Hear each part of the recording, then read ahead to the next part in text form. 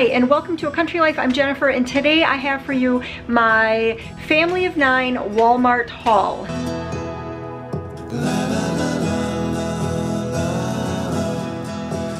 Now, most of these things are going to last us for a month or longer. I try to buy enough so that I'm not having to constantly buy things every single week. I have things in here actually from Walmart and some things from Aldi because I did a giant shopping today, which it came in right around it came in right under, I think, 600 bucks total. Instead of doing a Walmart and an Aldi haul, I just thought I would do a food and a household items. And the reason I'm doing it that way is because I keep those two budgets separate.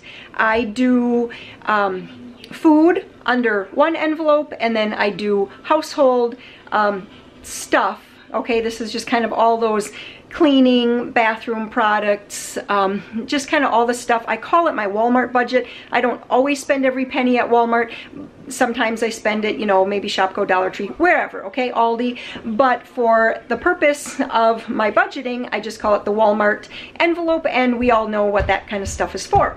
I'm going to run you through, probably not as quick, whoop, just a sec, Peter, she's sleeping. If you did happen to see my giant grocery haul, which I just filmed earlier today in different clothes because in between I had to go to a business meeting, but if you happen to see that, you might notice that I was super rushed for that. I only had like 15 minutes to film that before we had to leave, and I just whipped through it. So I don't think I'm gonna go quite as quick this time, but I'll try, because I know your time is valuable, and so is mine. Start with bathroom. 1,000 cotton swabs. That'll last a long time. We needed some feminine products. Again, some razors. These are pretty nice. They actually hold up and last for quite a while.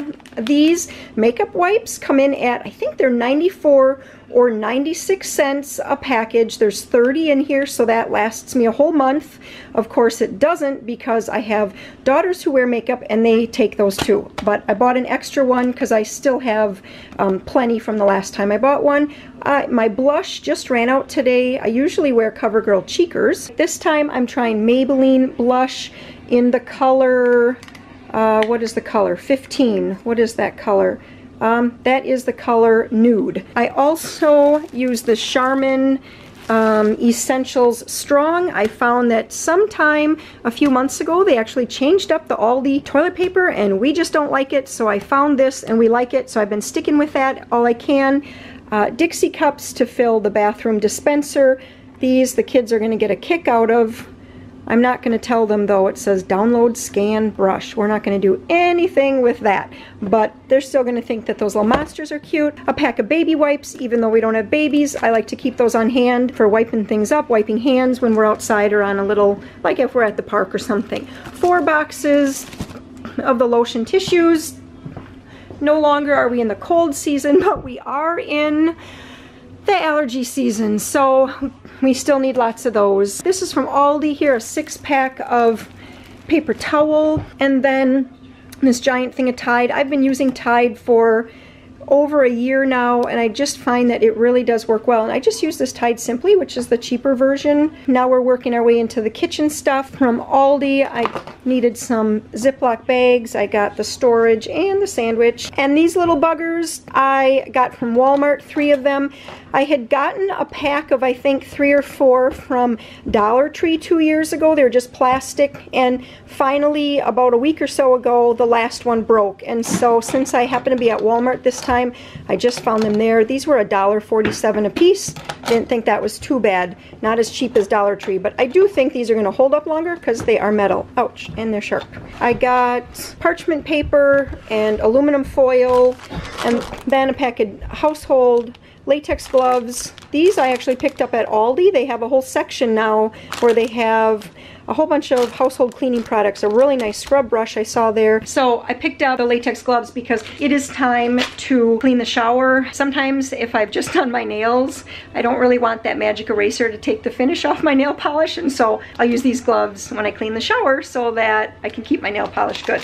I got some Murphy oil soap, and that is to clean the cabinets above my stove. Don't mind, these are kind of crooked here. A couple of years ago, Warren built these cabinet doors, and since they're full grain real wood, I need to clean them a little bit specially to get the grease from the top. And then this Pledge floor gloss, I use this, and the deal with this Pledge, it puts a great shine on our hardwood floor. You just have to be sure that you sweep and then wash, let that dry completely, and then liberally apply this. I just sponge mop it all over. I try to do that at night so that it can dry overnight so you're not walking on it, because it will leave footprints in it if you walk over top of it. But I've been using this for a long time. It's really time to apply it again. It probably should be done once a month. I bet I do it twice a year. So it's really time. So that's a big project that's on my list of things to do. Oh, let's not pass over the pens. I don't know where all of our pens have gone, but I like the clicker pens, not the kind with the little cap. Joseph has really been into taking notebooks and pens lately, and so I think they're somewhere maybe around the trampoline or somewhere, I don't know. But anyways, I got this pack of pens. It was time for garbage bags and 2 packs of paper plates. We've got a lot of house company for the next, let's see, Thursday night, Friday, Saturday, and Sunday till about noonish or so. So those are going to come in handy so we don't have to be washing all the dishes the whole time. Alright, so that is it for my Walmart haul this month. My typical budget, if I can't remember if I said this earlier in the video, but I allot $200 a month for household supplies, and that would be all the types of things you see here.